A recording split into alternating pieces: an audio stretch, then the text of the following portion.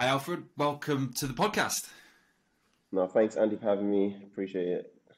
It's good to have you on. Now, I've been keeping a really close eye on all of your stuff, particularly on Instagram and on YouTube. And I love your YouTube channel and the videos and the projects that you're doing and everything you're doing in the property space. So I was really keen to get you on. And you're a busy man. It took us a while to kind of get this one together, didn't it? A lot of our listeners will no doubt know who you are. But for maybe some of them who don't, could you just introduce yourself, tell us who you are and what you do in property? Yeah, so I'm Alfred Dzadey. I'm based in the West Midlands, Coventry to be exact. So I mainly focus on HMOs as a strategy, simply for the high cash flowing asset. I think when starting out, I got very clear on what it is I wanted to get out of property. And for me, it was like building an asset base, which had a high cash flowing. And HMO was a strategy for me. So I narrowed down, focused on that, knocked away all the distractions, all the other strategies out there, because there's loads, sourcing, buy to lets, rent to rent, essays, HMOs, all that stuff. So I just fixated on BRRs, HMOs, and then tried to understand very clearly how does it work in Coventry, and literally networked my ass off with people in the area to understand how the deals work, how to appraise them, building a team in those areas. And now, yeah, I've got a team in Coventry who deliver my projects, and mainly I think my HMOs are anywhere between 6 beds to 8 bed HMOs. Most of them I've gone through planning with, and now I'm kind of a bit of a tweak. Just again, I'm always kind of getting feedback from my agents, what's working best, what's not working best. So I think the rooms that get let the quickest at the moment are studio rooms. So I'm trying to incorporate more of that within my portfolio now. And like the next 3 projects I've currently got in the pipeline, which I'm currently going through planning, are all studio rooms as opposed to HMOs, big communal space. So it's a slight shift, but I feel like that's where the demand is at the moment. And I'm not about just putting property in the market. It's about putting assets on the market that produce income. Because at the end of the day, if there's no income, I'm paying the mortgages. And I don't want to pay the mortgages. I want the income to pay the mortgages, so, and obviously benefit from the cash flow that it produces as well. So I'm about having a sustainable business, to create a good foundation to allow me to then go and do bigger things in the property space, like larger developments. So that's where I'm currently at with it. Yeah, and it was really interesting. Just kind of before we hit record, we had a bit of a catch up, and you told me a little bit about your strategy. And you said, when it comes to the HMOs, I'm super focused. It's just Coventry, and with the development stuff, I'm happier to look elsewhere in the country. And I think that that's so important. And it's one of the things that I don't know whether you hear it, Alfie, as well, but I hear a lot of people talking about different areas and looking at different areas sometimes because they can't quite find the deals or mold it around what they need. But I often think you just need to be persistent and consistent. Keep doing what you're doing. Build the network, build the contacts, and just gradually kind of worm your way into the market. And the deals are there. And I think Coventry is an interesting example. I know a few people who invested in Coventry, and I know a few people that have considered investing in Coventry and thought that it wasn't quite right. And I don't know whether you've heard this, but people often talk about Coventry being oversupplied. Now, I'm not a massive believer in the concept of oversupply. I just think you haven't got your product right. Either the location's not right or your product's not right. But I'm interested, Alfie, to kind of hear on your opinions of that and in Coventry. And obviously it works for you. So how are you making it work? I'll put it simply to one thing: marketing. Best known wins. So, seriously, best known wins. And the reason why I say that as well is, yes, there is a huge supply of HMOs in Coventry. I'm not going to lie about that. But at the end of the day, it comes down to who's your management agent and how good are they at marketing property and getting it in front of the people who are looking for rooms. Because like I said, best known wins. So if they're seeing your product more, then you're the first point of call before they look at the other ones. And as well, I think my product like stands apart from the other ones that are on the market as well. Most people that come into our property are wild, and that's the kind of factor I want people coming in, seeing the property, saying I don't want to lose property. I want to pay deposit now and not lose the opportunity to be in this house, basically. And that's the game plan. And so I do spend a bit more than I should, to be honest. But for me, it's about, like I said, it's not about having a property on the market. It's about having a property that produces income. So if having an extra TV in the room or going with a certain finish to get people wowed and wanting to stay in the property, then that's what it takes to compete in the market. Then that's what I'm gonna put out there, if that makes sense. Yeah, it absolutely does. And actually, I was going to ask you straight away, what do you do then? You said you often do a little bit more than you should. And I was going to ask you what you do. So things like TVs. I mean, the case study that we're going to talk about today is phenomenal. And you spent 120,000 on this project. So for Yeah. me, that's a big project, a big refurb. And I actually like to get in and get out a little bit quicker. And most of our stuff is in the student market. And to be fair, we don't have to be as competitive in the student market to make it work, because there's such a strong supply of tenants there, or such a strong demand for tenants there. And so we don't have to do the ensuite thing. We don't have to do the absolute platinum spec, although we've got some that are like that. But in the professional market, we find we have to do a bit more of that. But what else are you doing in terms of specs that's really giving you the edge, Alfie? What are you finding that's working at the minute for you? Yeah, I want to quickly touch on the refurb element. So another reason why my refurbs are huge is because, so for me, every asset I acquire is something I want to hold very long term. So long term, I don't know, 30 plus, it's basically forever. So getting hold of a house where it's fairly big, all these houses are Victorian houses, so they're old. We go back to brick, pretty much restart from start to finish. So new pipes, new wiring, everything's brand new in the property basically. So I know, like, moving forward, I know what's been installed in that property. I know who's installed it. So any maintenance or the shouldn't really is very minimal, even if it's year one. The people that installed it are going to come back and rectify any issues. So long term, I think it just pays dividends and not have to kind of have the odd one person come in here, there and there to come fix this issue, then next month another issue. So just having everything brand new. So I don't mind spending the huge money as long as obviously I can recoup back from the refinance, which is, in my case, I'm able to majority of the funds recoup it. And then kind of coming back to your question around what's my edge. So it's the quality. So I think one is the quality of finish. So in terms of the design element of the rooms, is one. So we like to make it look appealing to the eye, one.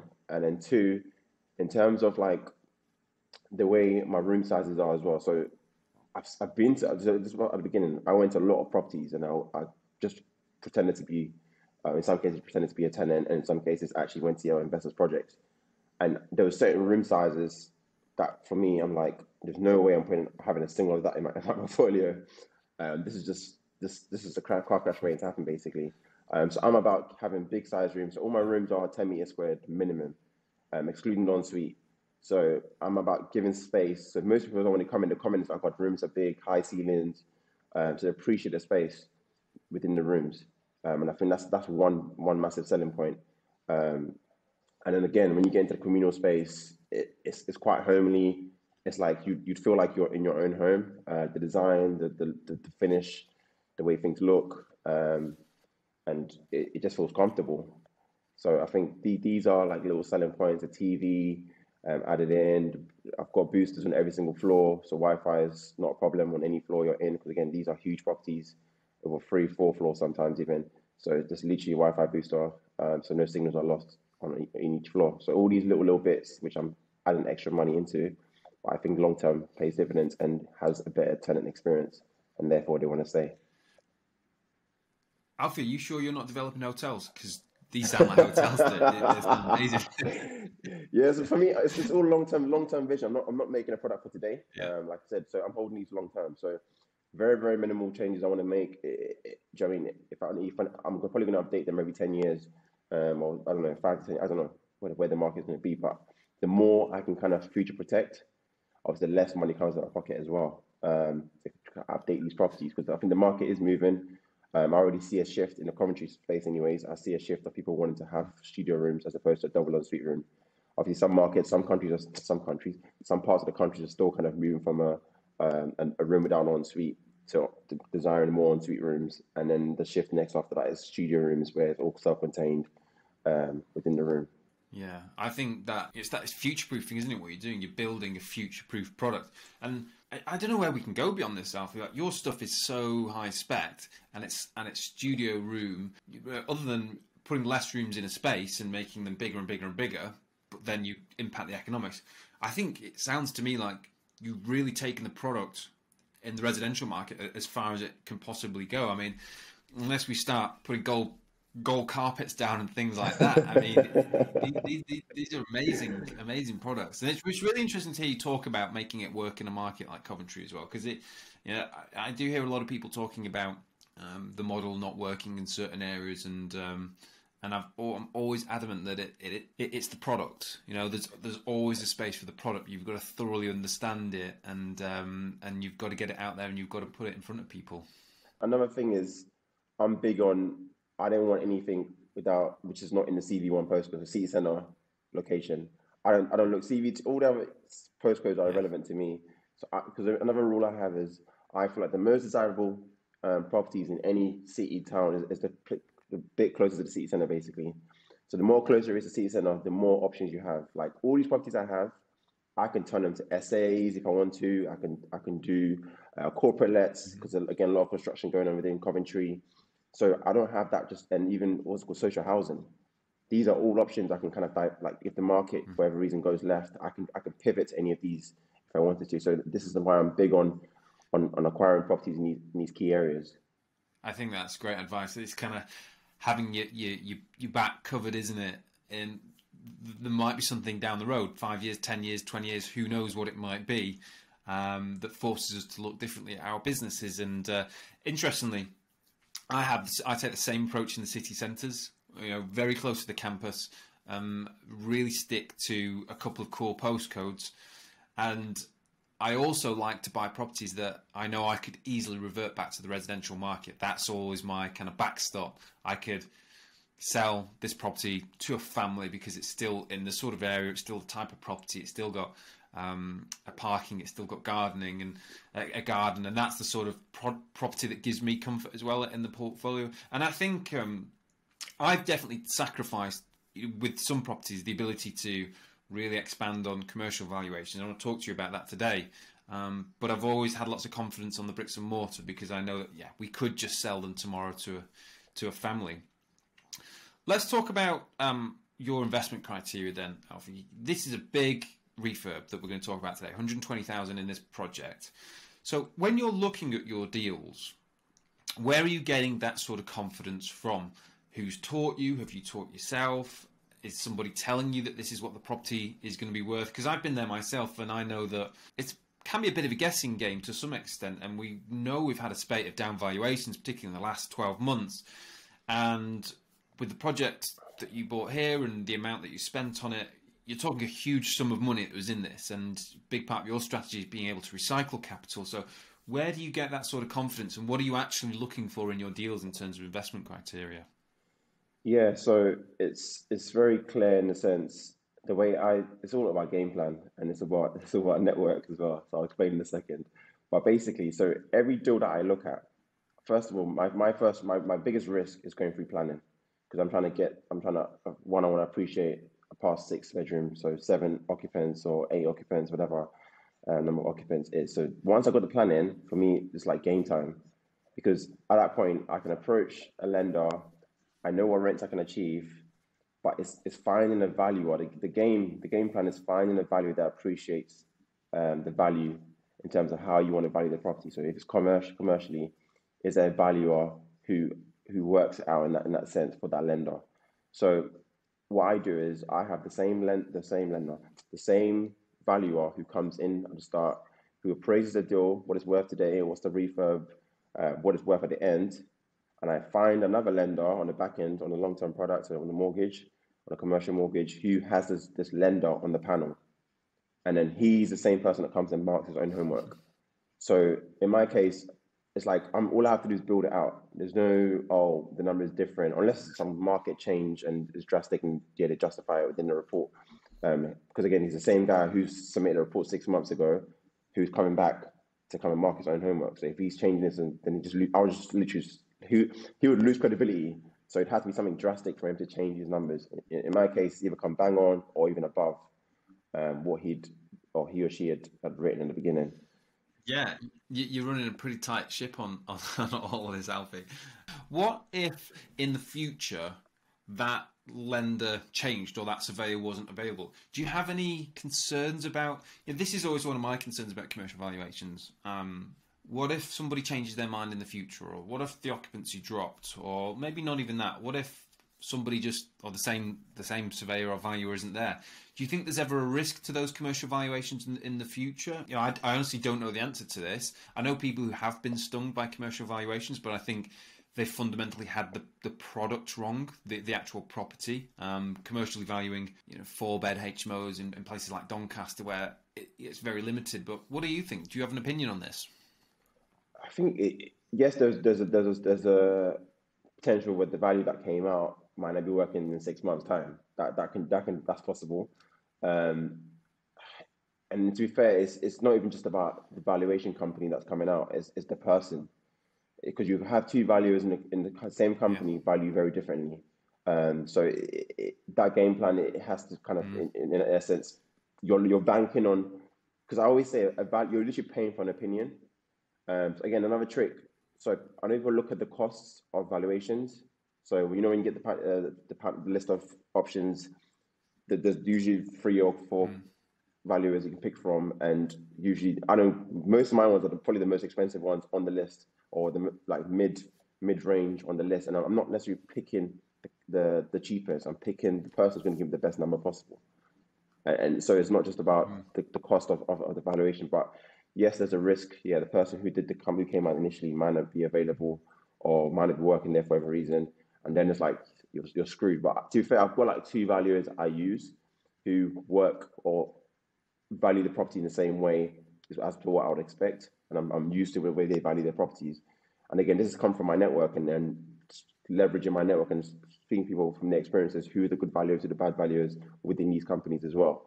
So network is massive, and to be fair, it's got me to where I am, by just speaking to people and learning from their experiences, so I don't make the same mistakes or make the same thing that they did, basically. Yeah. I guess we can't remove all of the risk from everything we do, can we? And what you're doing is you're controlling that risk as much as you can by knowing who's coming to value it. And it's interesting to hear that, because I haven't heard many people talk about that part of the process in as much detail as you have. And it's obviously a real focus of you to make sure that the right person comes, looks at the right thing and gives you the right result, rather than just kind of hoping and willing that what you put on the paper at the beginning kind of just falls out the back end. Yeah, not with the level of money I'm spending. Like, as you can see, the purchase prices are like average. I think 300k is what I'm spending to acquire a property, and then average I'm spending about 100, 120 on my refurbs. So I need to know. And again, I'm borrowing funds. So how am I can't go and be so confident in the deal without having that factual stuff written on paper. So like I said, for me, there's the risk money is me getting planning. Once I get planning, I'm going to lenders. Valuation report comes in. If the valuation report does not support my end vision, I'm not doing the deal. I can pull out. I'd rather lose 5-10 grand at that point in time than go and risk doing a deal and all the money's left in. I've got like 100 odd grand left in the deal. Like, that money's not getting recouped unless I sell it on, maybe. And another trick of mine as well. So every deal that I do, because I'm borrowing investor funds, absolute worst case, if I was to add the purchase price, add the refurb money, and do it as a quick sale, could I recoup that money back? And if the answer is yes as well, then for me it's like there's no risk, because if something went wrong, so for whatever reason, in the case where I don't hit the value and it's drastic and I can't get a valuation that stacks, then my last resort is to sell the asset. All I've lost is time, because I know even at 80%, so basically if I added the number up and it came to 80% of the deal, I can sell that as a quick fire sell, and that will go off very quickly, and no risk to my investors or the money spent, and that's, I've got 20% margin basically, if that makes sense. I think that's good advice again, and I think I'm not sure who coined it or who said it, but rule number 1 of investing is don't lose money. Warren Buffett. Rule number 2 is don't forget rule number 1. Is it Warren Buffett? Yeah. So I'm a big believer in it. I actually apply the same sort of a principle to the stuff that I look at, and particularly the developments as well. Okay, I've got a question I'm dying to ask you. You've kind of become a bit of a YouTube superstar. I watch your stuff and I love it. And I'm really interested to know the methodology behind it, what's gone into it, why have you done it? And I think I know the answer to this, but I want to hear you talk about it and tell us about, what YouTube and developing your personal brand has allowed you to do in property. And I think if you look at them side by side, YouTube and media and property are two completely, totally separate and different things. And I do the podcast and similar stuff, and my mum just doesn't really understand why I do podcasts and videos and things like that when my business is property. But I'm really interested to hear from you, what's happened and what's driven all the personal brand and YouTube and how you've been able to harness the benefits of it. I think I want to put one word against it: opportunity. So I say opportunity in a sense, by going on social media platforms, it's the only way to reach anybody across the world. So YouTube, Instagram, Facebook, LinkedIn, you can pretty much connect with anybody. And that's why I'm heavy on social media. If you want to create a wider audience, a wider net, you have to be on these platforms. And just to kind of put into context, COVID, we had lockdown. I have raised money from people that I've even returned the funds to and still have not met to this day. And if it wasn't because, again, we lost face-to-face contacts, so I couldn't meet people in person to kind of have a conversation with them. It was all via Zoom. HelloSign, I think it's HelloSign, the e-doc platform where you can do loan agreements on there. All of that done through the internet. And again, it's because they've seen me vocally in terms of what I'm doing, the good and bad of property development, and they've just seen my progress. And some people like literally just seen my work ethic and they're happy with it, and they've gone on a call with me, willing to lend funds to me. And for me, without social media, I wouldn't have done the deals I've done. To put it simple, I have had people just bail me out last minute through Instagram, and obviously YouTube as well is now bringing in people as well who are wanting to work with me. Like, I get loads of people like, oh, let's JV Alfred, and I kind of knock it back a bit, because so I'm very clear on my vision of what it is I want out of life. And for me, this HMO stuff I'm doing at the moment is kind of a foundation for me in terms of building a set income, a foundation of assets where I have sole control, because I know I'm going to go on to take bigger risk and do bigger things. And you can't survive and do the bigger stuff because it takes longer to fruition without income. It's cash flow is king, in my opinion. Like, you need cash flow to have a sustainable business, to do anything you want, or anything at a big scale. So I can't have JV partners involved in this. If for whatever reason, for example, something goes wrong, I need to sell my assets to recoup capital, I'm not now come to speak to someone, oh, yeah, can we sell this? And no, I want to keep the asset and have a debate about this. So I want sole control of this as a foundation to allow me to then go on and take bigger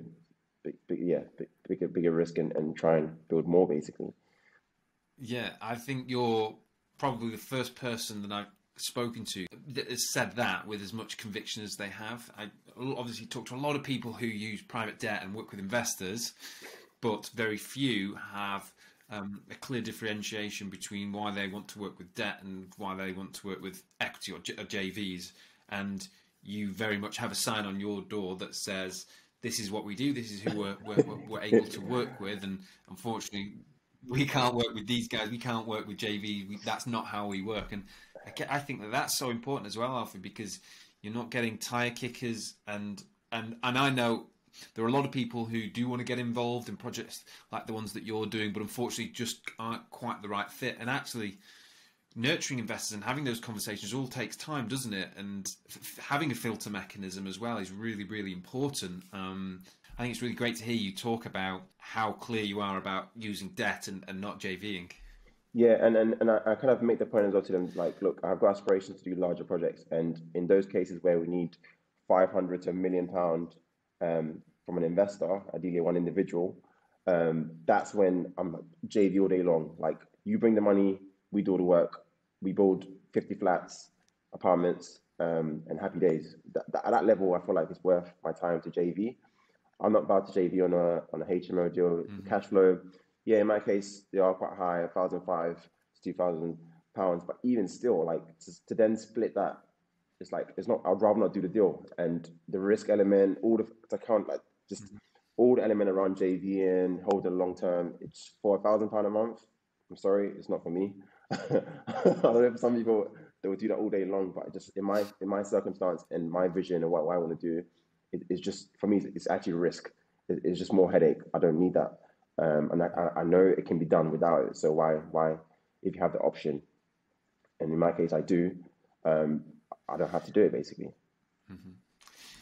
I've got another question I want to ask you, Alfie. I've got loads of questions I want to ask you.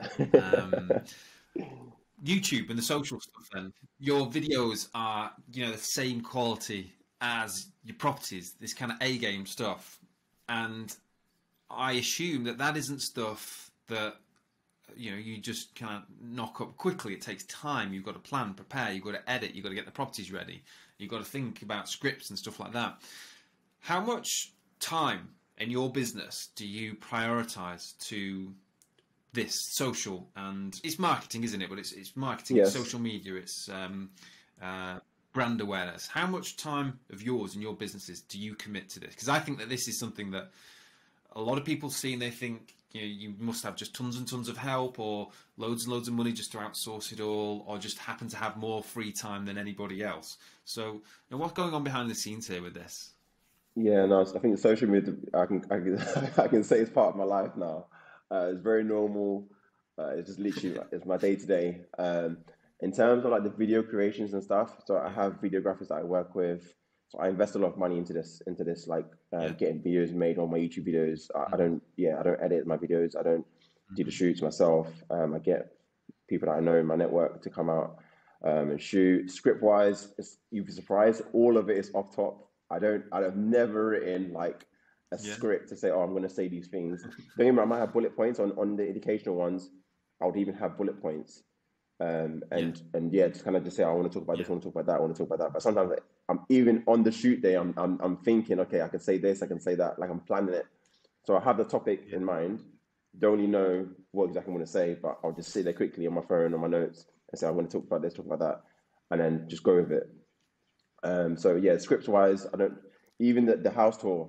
I, I get so mad at the end. I'm like, oh, I forgot this, I forgot that, I didn't say this, didn't say that, because a lot goes into it, and it's yeah. But I never script it. I just turn up and just say, today let's go with it. Let's see what comes out of my mouth.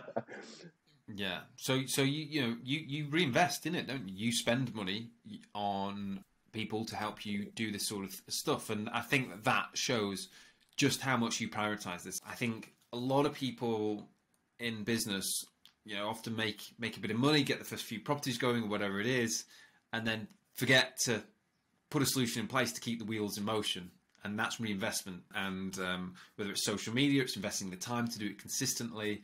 Whether it's video production, it's, you know, getting people to come and actually film the stuff. So it's really interesting to hear you talk about how that sits as a priority and that that is somewhere that you reinvest funds in as well. And it's working, is it, Alfred, for you? The YouTube channel, are you starting to yield results from it? Yeah. I was gonna say as well, it's an expense. So it's a business expense, guys. So this is free. Rather than pay the tax man, I'd rather chuck all that money into marketing my business and say that's an business expense. So for me, it's all day long. It's a way to be tax efficient basically as well. So don't forget that it's not money down the drain. And obviously, in my case, it's definitely not in the sense I've had investment come through people watching my YouTube, how I handle things. Again, I show good and bad things. I showed when I nearly lost a deal and had to raise money on the week of completion. And people actually feel like this guy is a problem solver, does whatever he takes. So this stuff sells, and it just helps me, or I guess generates leads for me to be able to then try and get in front of them and hopefully do business with. And for me, so social media, I just literally, like I said, I can't just think of COVID and the situation we've just been in where everybody's been indoors. The only way they could know who Alfred was through social media. If all I had was speaking to people in front of like being in front of people and speaking to them, I would have done no deals, would have raised no money.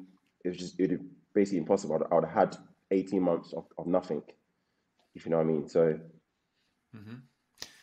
Was there any part of you that doubted whether it may all work? I mean, it was sort of what it was COVID that kind of give you the push to move into property full time and where you really switch things on. Was there ever a point where you were unsure or didn't have the confidence that all of this and all of the effort and time and money that you were going to invest in social media and brand awareness and personal brand might not work? Or did you always know that this was the solution, this was going to work? I have such a huge self-belief system. Like this, if I think something's possible, I think it's literally impossible to tell me otherwise, basically. So in my mind, before going into the YouTube scene, I'd seen like what I thought achieving through YouTube, and I thought if they could do it and they've had success from it, what makes it different to me? I've got to apply the same thing they've done that's worked well for them and literally implement that myself. So for me, it wasn't a doubt in my mind that it's not going to work. Or again, I feel like the minute you have those doubts, you're just set up to fail. So I'm not one to kind of second guess myself. Once I'm in, literally like I said, once I've sold it to myself. There's nobody else that can change your mind. I'm a very stubborn person when it comes to that kind of self-belief. You can't tell me I'm the one going to put in the work, the hours to make it happen. So don't inflict your opinion on whether you think something's possible or not. And I'm just that kind of person. I'll find a way. I'll speak to the right people, and it's all about network. I think everything I've done in life has come from my network. I speak to the right people. I find the best in the industry. If I have to pay them, again, paying someone for their time, a fee, mentoring, whatever it is, I'm a big believer. Like I've paid for stuff and made 10 times more than I paid for it. So it's like, as long as I see the value, I don't care what the bill is. I'm paying that bill and I'm getting the knowledge and going to make 10x that number. It's as simple as that. So it's a tool. Money is a tool. Make use of it. Level yourself up. Get better, and get moving. Yeah, I think I've had the pleasure of talking to a lot of people on the podcast and a lot of people in business over the last 10, 15 years. And self-confidence, self-belief is one of the things that I think really stands out between those people who've been really, really successful with their businesses and those who have struggled more. Very clear where you sit, Alfie, and it's difficult not to kind of get excited by that as well as just someone listening to you talk. You know, it's motivational, it's encouraging, and that's great. And I think that's one of the really inspiring things about you and watching your stuff and what you're doing in the game, and also mixed with the honesty of the stuff that doesn't go quite so well, which you shared in the case study. There were a couple of things, weren't there? I think there was an occasion when you're about to buy this property when the finance and the private finance fell through at the last minute, which must have been really, really tough to deal with. How did you deal with it? Obviously, you did deal with it in the end, but how did you deal with it? It was like the most, I don't even know. Like, I think one of my friends, I messaged my friend. He said, I think I always say having the right for around you as well can just help keep your energy levels high. He was like, if anybody can do it, Alfred can do it. That just said, yep, let's get it. Let's go make this happen. But it's still nervous at the same time because you don't really know, like this is not like little money. This is trying to raise 100 odd grand in a week. And I just literally, there was no fear, there was no shyness. And I think, again, until you're in certain scenarios, you don't take that leap of faith and just go with it and run with it. But I just messaged everybody I could think of. Whether you had money, don't have money, I don't care who it was. I just said, look, I had an issue here. I'm looking to raise some more funds. I've got complete on Friday. I can look to repay. I've got refinance coming in soon. And one close friend of mine, again, he's a property investor. He had money sat in his account and he wasn't going to use it. So he bailed me out. He helped me out. And another guy who actually asked him, does he know somebody else? He turned around and said, I'm going to back you and give you the money and get you over the line with this one. I know you're a good guy. I know you're working hard for this. So I'll back you. And again, I've never have guessed this guy had the level of money. So he gave me 50 grand as well. And it helped me get over. So it's just, I don't know where it was going to come from. I just put myself out there and it just by chance happened, literally by chance. I don't know. I can't take any credit for it, to be honest. You're obviously someone who can work well under pressure as well, Alfred.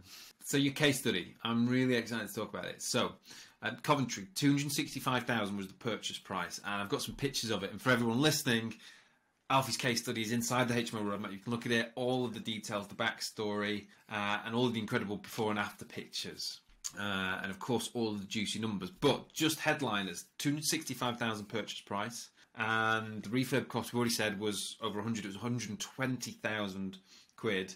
And you were all in for just south of 400,000. So this is a big project. and the reval was 500,000. So this is a big project for a HMO in Coventry. How many bedrooms was it, Alfie? This is a 7-bedroom HMO.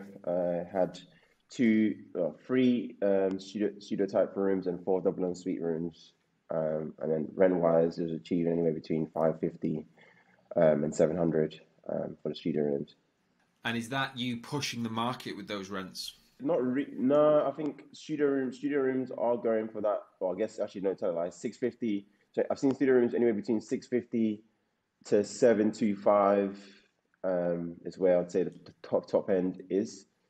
And I think the bigger the room, the more you can kind of push the 725 mark. And I would say double en suite rooms, yeah, that's top end of the market, because I think that's around anywhere between 500 to 550. But again, some of them I've achieved 575. It just depends on the size of the room you're providing and the property, how nice it is, and someone's willing to pay for that. So that's the honest, yeah. So that one, yeah, definitely on the top end of the market for sure. And this particular project nets over £2,000 a month, doesn't it? So it's a really, really well-performing property. And actually, I think if you look at the average salary in the UK, this is pretty much there, isn't it? And certainly wouldn't take 40 hours a week to run. So this is a really, really powerful project. And I think another metric I want to highlight here is the return on the capital employed. So big project, big numbers, and you managed to recycle 50% of the capital, which is obviously key to your strategy. Is that capital that you use to pay investors back, or is that capital that you're able to hold on to and recycle forwards into the next project? Yeah, literally, I've got to a point where I am now, I want to make the money work as hard as possible. And this is another reason why when people talk about, oh, Alfred, tell me about the deal. I'm like, I can tell you about the deal, but if you're borrowing the money to me over a 12-month period, the chances are that money would have gone through at least 2-3 deals in that time frame. So it's kind of irrelevant on how this deal performs. Rather, it's you borrowing money to me and me making the money work as hard as possible. We get a fixed return on your money, and not necessarily around the deal. Because whether the deal performs or doesn't perform, like for instance, if the deal doesn't perform, can I come back to you and say your return is X amount because it didn't perform? The answer is no. So in essence, you have to kind of trust that I know what I'm doing. I'm someone capable of delivering, and if something goes wrong, I'm still someone's going to be able to pay you back your funds, and that's where I see it. So yeah, all the funds I get from my refinance literally goes into my next project and into the next. I'm trying to get it literally pinpoint. If refinance money comes in, money's gone back out in a couple of weeks. So I'm never sat on money because I need that money working hard to be able to repay my investors and get assets which then produce income as well. Because another thing as well, people don't realize, when you're scaling, there is a level you want to keep. Every property you add to the portfolio is bringing a certain amount of income. Very soon, that income could get to 20 grand, 30 grand a month. That's good chunks of money. So in my case, where I'm leaving 50 grand in a deal, for example, in this particular deal, yes, 50, from my point of view, 50 grand is not as big of a money. In the sense, the money that I have around me in terms of investing, it's not a huge sum, and plus my cash flow as well. So every single penny I make is reinvested. I don't necessarily live off that money just yet. I don't need to. Literally all the money going back in, if it's to secure new projects, planning gain. Do you know what I mean? Putting deposits down on subject to planning gain. I'm putting that money back in and making the money work hard as possible. So literally everything is left within the business, and yeah, later on I can, if I want to pull some money out, I can. But for now, I've got so much projects going on. I want to just utilize it where best. Sounds like to me, Alfred, you've got a really long-term view on what you're doing here, which I think is quite unique. A lot of people, I think, want to get into property, want to get into HMOs because they cash flow quite well, and they hope to make that work quite quickly. And in some cases that's possible, but in most cases it is a business that takes time to mature.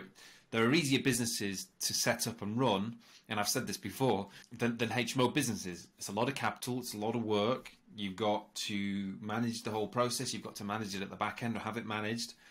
It's not an easy business model to master. And again, I think the people have really achieved great success in it are those who've had a long-term view on it. They've reinvested funds. They've been really clever about how they've used the funds that they do have, and that certainly sounds like you. But I think you gave us kind of a bit of a snippet earlier, but what's in the pipeline? What can we expect from Alfred in the future? Like I said, I've got a shift from HMOs, like fully like double en suite rooms, to kind of I want to have some studio properties within my portfolio as well. So I've got three currently in planning, eight studios, seven studios, and another seven studios going through planning. I'm a bit nervous about them, to be honest, because there's another property that got recently rejected. But it's an Okay. 8 bedroom HMO, had six studios. It's technically eight studios, but they're trying to be clever with the scheme, where two of the rooms they'd taken out the kitchens out of the rooms, just to kind of class as HMO, as like a shared space basically. And maybe that's what might have triggered. I read the local plan, read the feedback as well from the planner.